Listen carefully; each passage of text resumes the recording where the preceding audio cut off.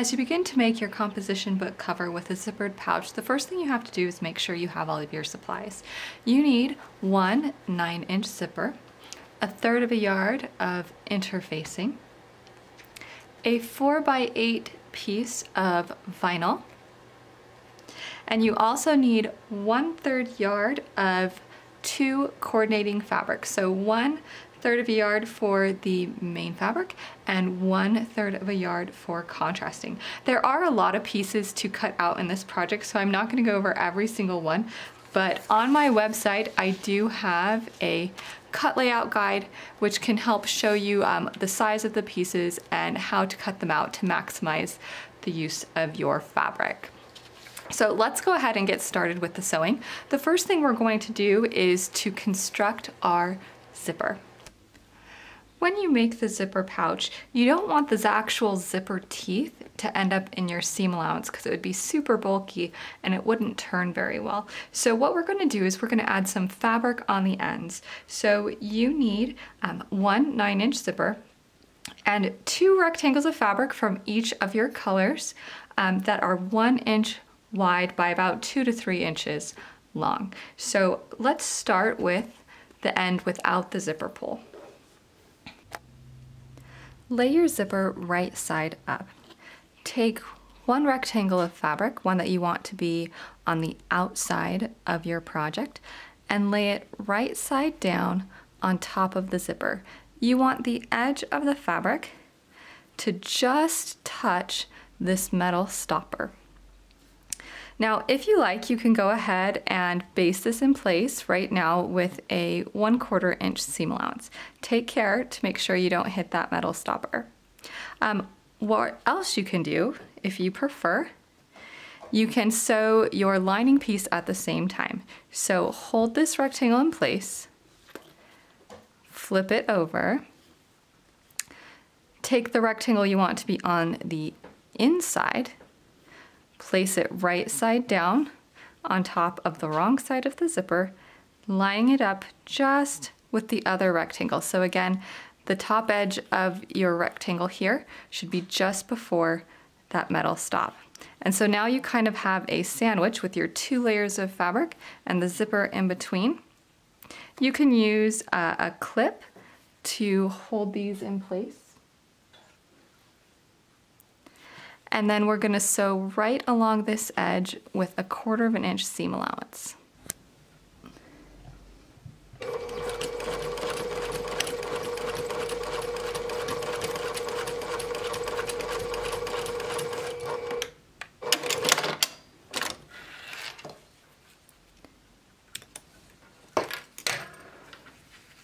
Once you've stitched across the end of the fabric here, now you want to cut off the edge of your zipper tape. You don't want to use your nice sewing scissors for this because it could damage them, but go ahead and just cut off the edge of the teeth right at the edge of the fabric. And so now it's nice and straight. Then you're going to take your 2 rectangles and you're going to pull them away from your zipper teeth, and we're going to stitch again.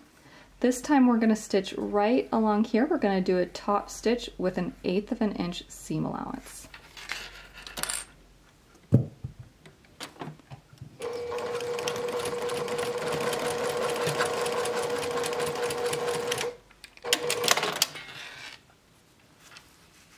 And there we go.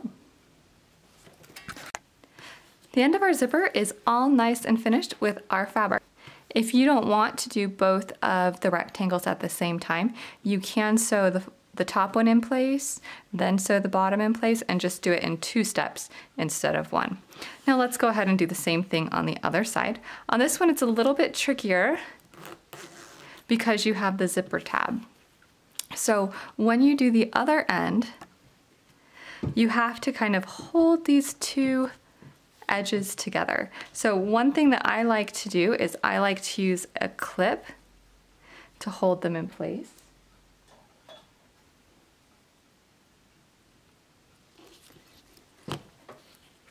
And then once those are held in place, we're going to finish it just as before. So we're going to take the fabric rectangle that's going to go on the outside of our pouch. We're going to turn it right side down and align it just past those metal stoppers. We're going to flip it over. We're going to place the other rectangle right side down on top of that.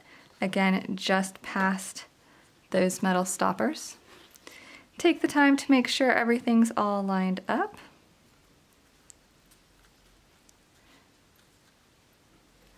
Secure it with a clip.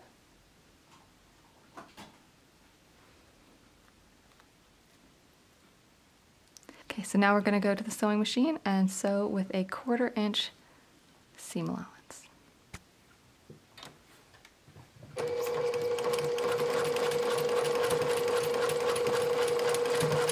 On this end, I like to stitch over it a couple times just to make sure it's securely closed, especially over those zipper teeth.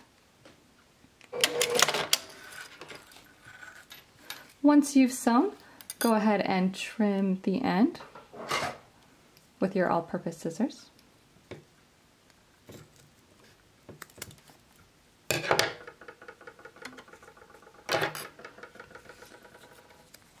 Flip the 2 rectangles away from your zipper and stitch right here with a top stitch of 1/8 of an inch.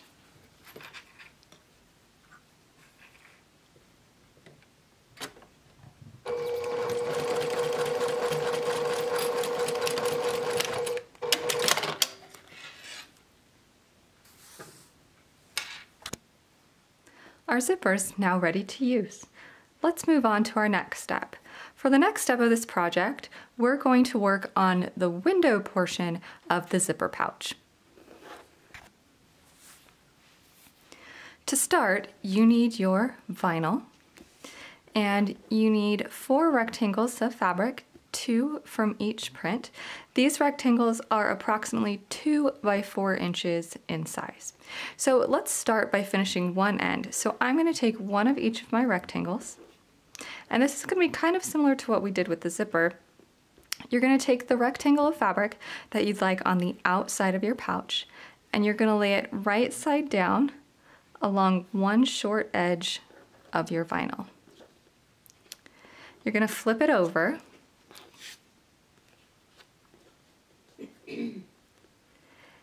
and you're going to lay the other contrasting rectangle right side down on top of it. Again, both of these rectangles will be aligning with the right-hand side of your vinyl.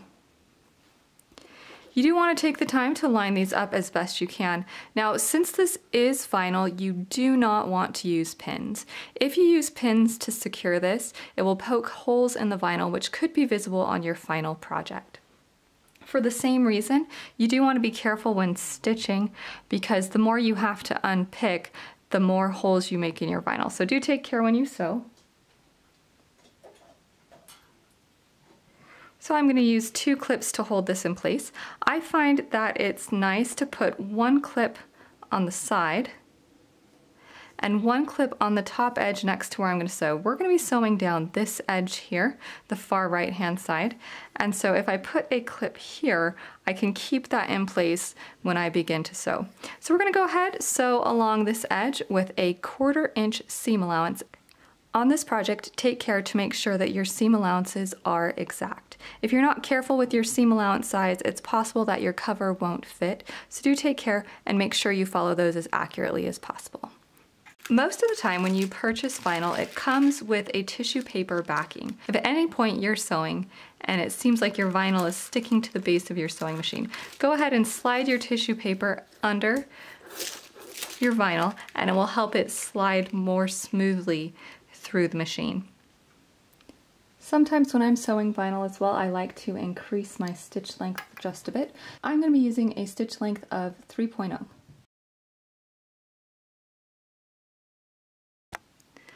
Once you stitch along this top edge, you're going to take your 2 rectangles that you've sewn and flip them away from the vinyl.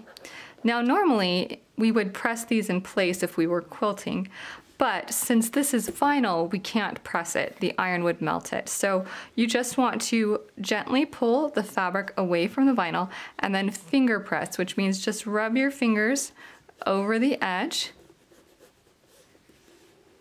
Make it as flat as you can. You can do so on both sides. And now we're going to go ahead and we are going to top stitch. We are going to sew this fabric in place along this edge on the fabric side, and we're going to use a 1/8 of an inch seam allowance.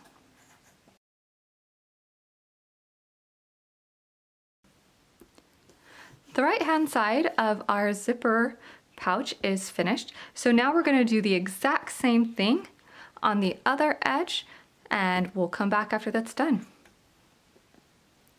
We've now attached both sides to our vinyl window in our zipper pouch. Now let's go ahead and do the edge on the top. To the top edge, you need 2 rectangles. These 2 rectangles are 1 3/4 inches by 11 inches. You need 1 of each color. And we're going to attach them in a similar process to what we did for the 2 sides. If you're making the snug fit pouch, these will be 1 1/2 inches wide instead of 1 3/4. Take your rectangle that's going to be on the outside of the pouch, turn it right side down, and place it on top of the top edge. Once this rectangle is in place, go ahead and flip it over. Place your contrasting rectangle right side down on top of it. Center as best you can. Make sure those edges are aligned and clip in place. And now we're going to sew this far edge with a 1/4 inch seam allowance.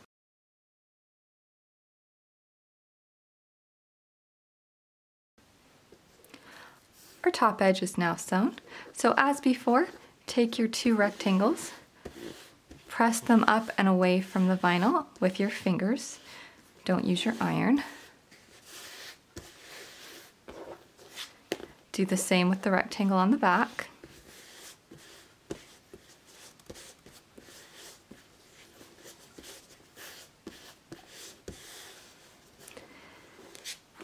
And now we're going to sew this in place with a top stitch with an 1/8 of an inch seam allowance.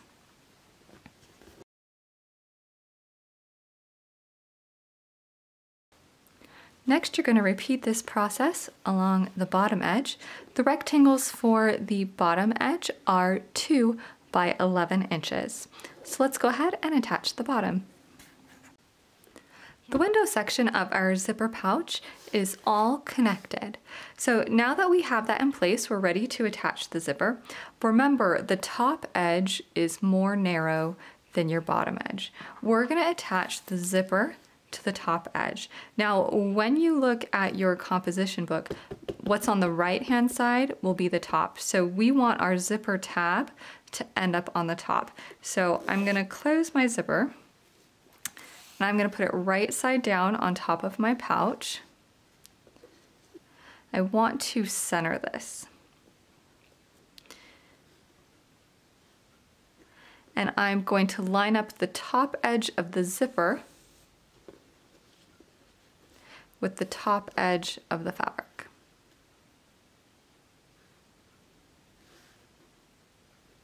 And these little pieces may extend, that's okay, we'll trim those off a little later.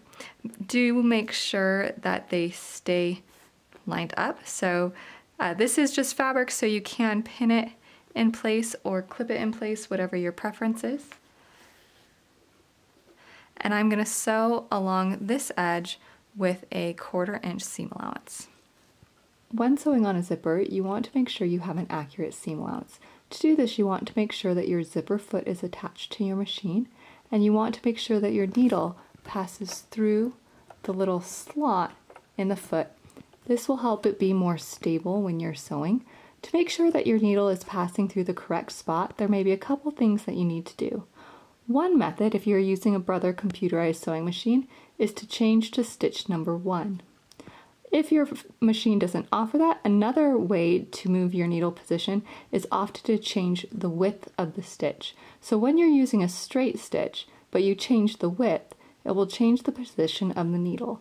If you make sure that your needle is passing right through that little window, it helps you get a much more accurate seam allowance.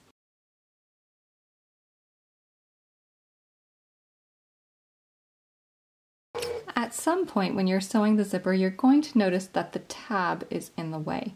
When that happens, go ahead and stop, put your needle down and lift your presser foot up.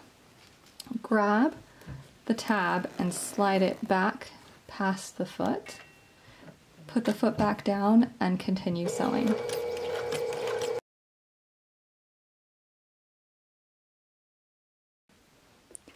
Now that my zipper's been sewn, I'm going to check to make sure I caught all layers on both sides. And once I make sure that it's attached, I'm going to go ahead and trim off the extra portion of the zipper. So I would want it to line up with the edges of my fabric.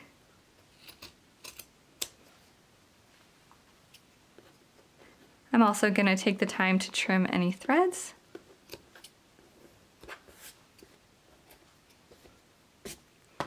Okay, I'm now going to fold the zipper up, and as before, I'm going to finger press. And I want to take care to make sure that the fabric is away from the zipper teeth, and I'm going to check to make sure that my zipper opens and closes appropriately.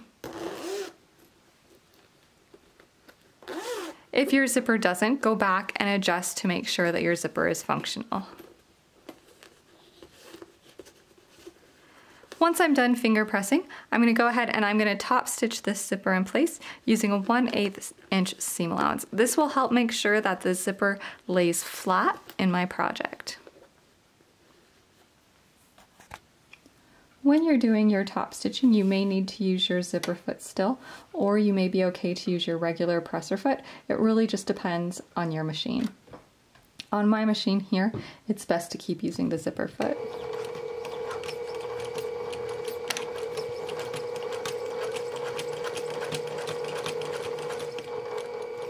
As I sew, I'm gently pulling my fabric away from the zipper to make sure that it stays clear.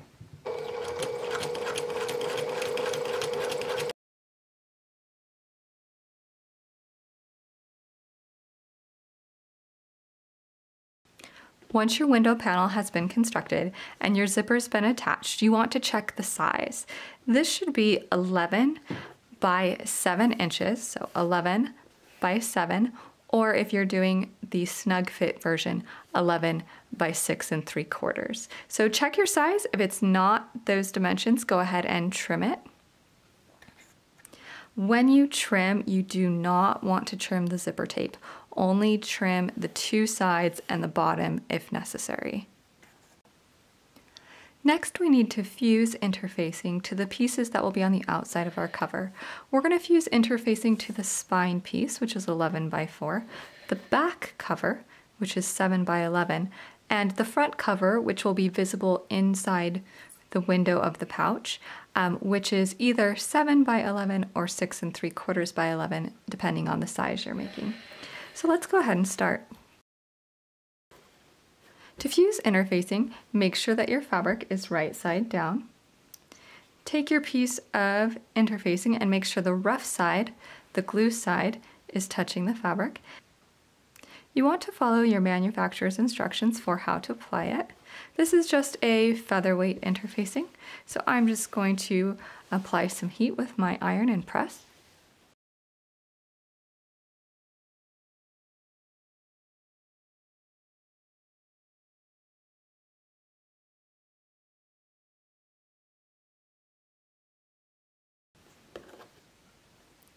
Take the fabric that you'd like to be visible on the inside of your zipper pouch and lay it right side up. This fabric should be the same dimensions as your window portion, so 11 by 7 or 11 by 6 3/4. I'm doing the snug fit, so mine is 11 by 6 3/4, and I'm ready to add the window.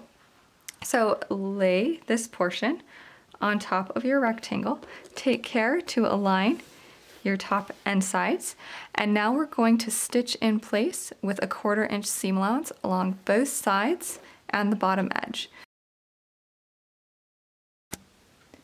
To sew this portion, I'm going to make sure I have my regular presser foot attached to my machine.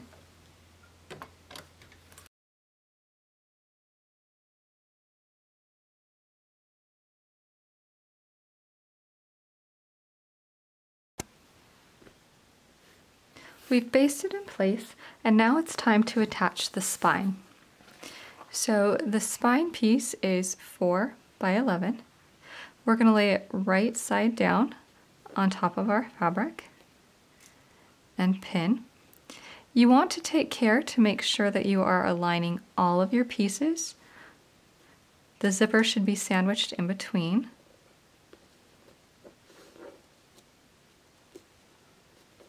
You can use pins or clips.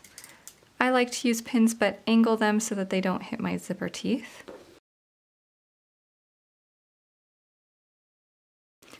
And now I'm going to sew across the top edge with a 1/4 inch seam allowance, and I'm going to make sure that my zipper foot is attached to my machine.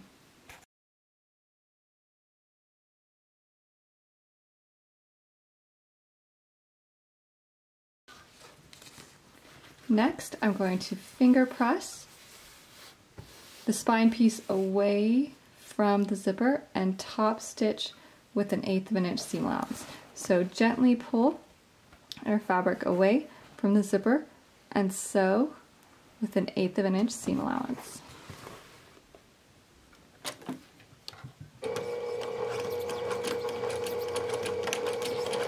When you top stitch, you should be stitching through 2 layers of fabric and your zipper tape.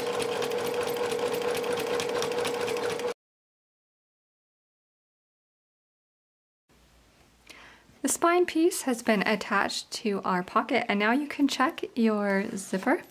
You'll notice that we have a nice zipper pouch here, and it's all secure and in place.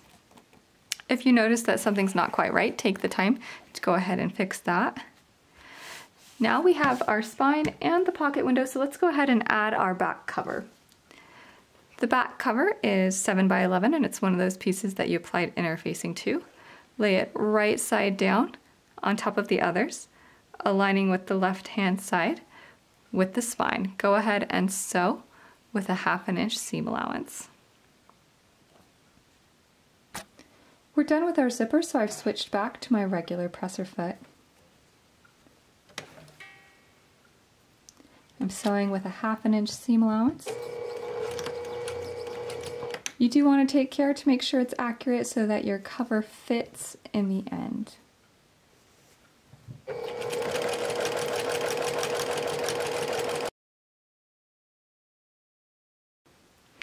Now that we've sewn this side, we're ready to top stitch and press.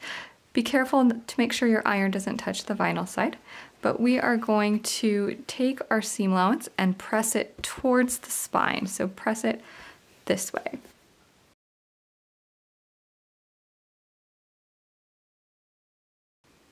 And I'm going to secure that seam allowance in place with a top stitch of 1/8 of an inch.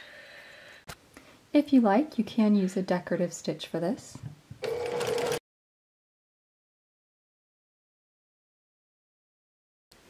We're now going to prepare the flaps that our composition book will slide into. These are the 5.5 by 11 inch rectangles. Take one of your rectangles and lay it right side down on your ironing board.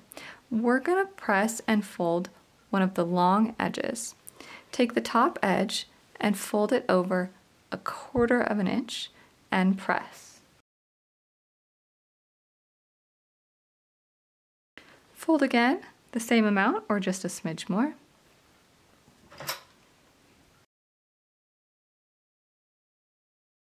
Repeat this process on the other rectangle on the opposite edge.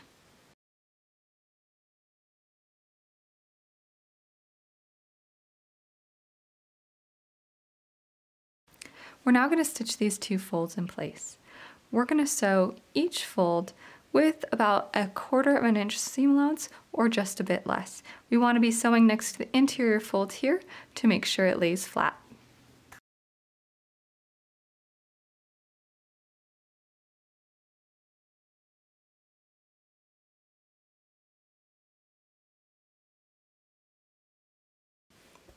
We have both our seams sewn. Now we're going to go ahead and press them flat one more time.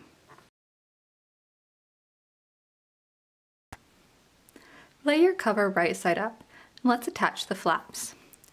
Take one flap and lay it right side down on the right edge of your project.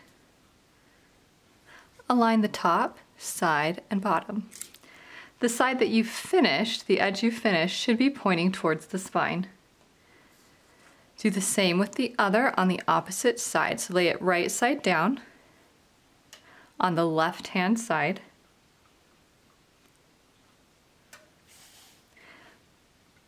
The finished edge should point towards the spine. And make sure that the top, side, and bottom are aligned. We're now going to baste these in place with a 1/4 inch seam allowance. So we're going to sew top, sides, and bottom.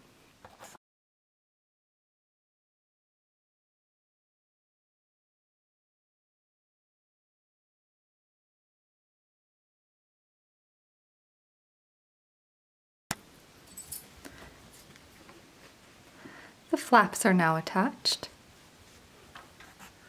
The last step is to prepare the inside lining of the cover.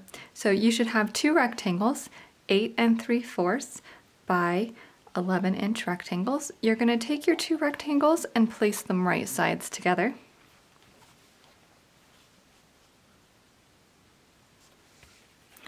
And we're going to sew them along this left-hand edge here with a 1/2 inch seam allowance if you are doing the regular fit cover, and with a 5/8 inch seam allowance if you're doing the snug fit.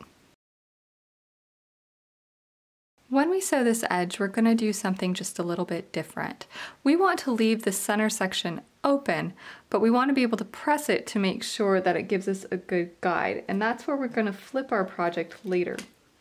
So what we're going to do when we stitch this edge is for the first inch, so I'm going to mark about 1 inch down, we're going to sew with a regular stitch length.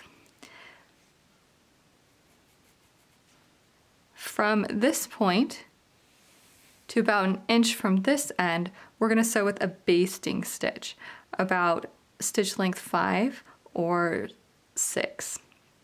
Then from this point on, we're going to turn back to the normal stitch length and continue on. So again, regular stitch length, basting stitch length, regular stitch length. And you'll keep the same seam allowance the whole way through. So when you're done sewing, it looks like a regular seam, but these stitches are small and these stitches are big.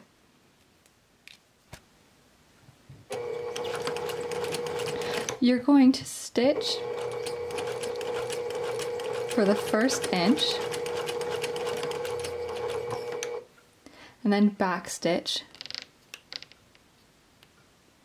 Change your stitch length to approximately 5 or bigger. And now we're basting the center section.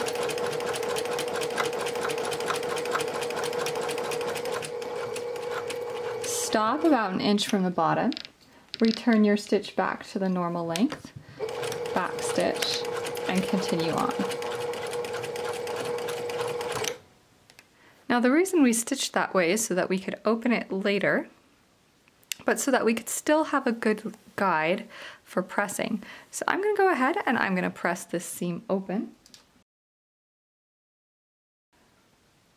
I'm going to lay my cover right side up. And I'm going to lay my lining or my cover inside piece right side down on top of it. Now these 2 pieces should be the same size.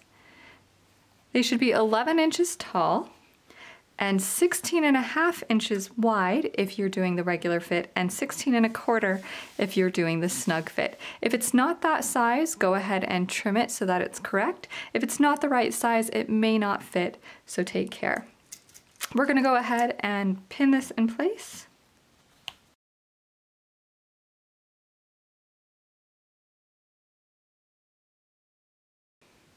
And we're going to sew all the way around on all 4 sides with a 1/2 inch seam allowance.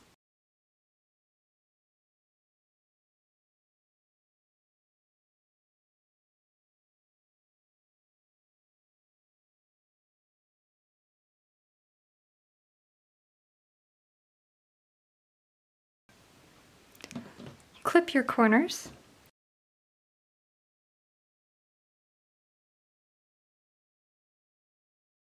Now we're going to create the opening to turn our project. On our center seam of our lining, we are going to remove our basting stitches so that we have an opening. So I'm going to go to one side, unpick a couple stitches, and then usually that opens it up in the middle. And you can very easily see where to rip your stitches. So go ahead and do that for the whole opening.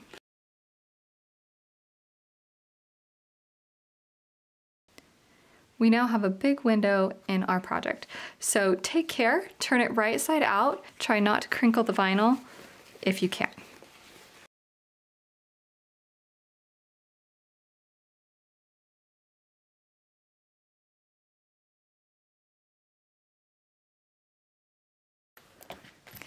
Make sure your side seams are fully turned. Trim any threads.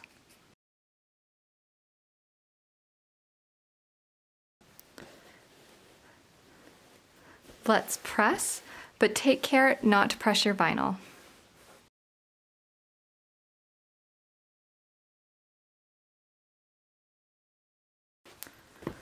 Our last step is to close this opening. So we're going to do so using a slip stitch. So double thread a needle, and this is going to be a little bit of hand stitching.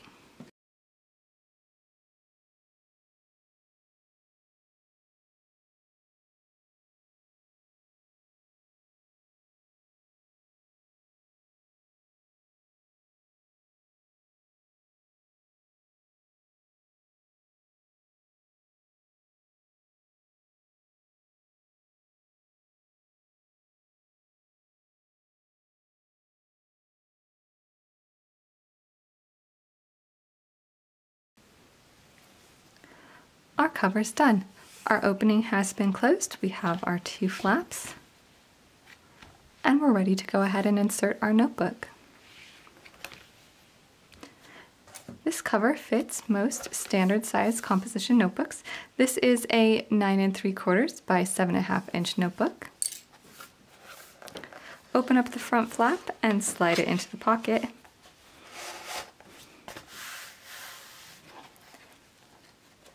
Flip to the back side, and most of the time you have to arch the spine to get it into the back pocket.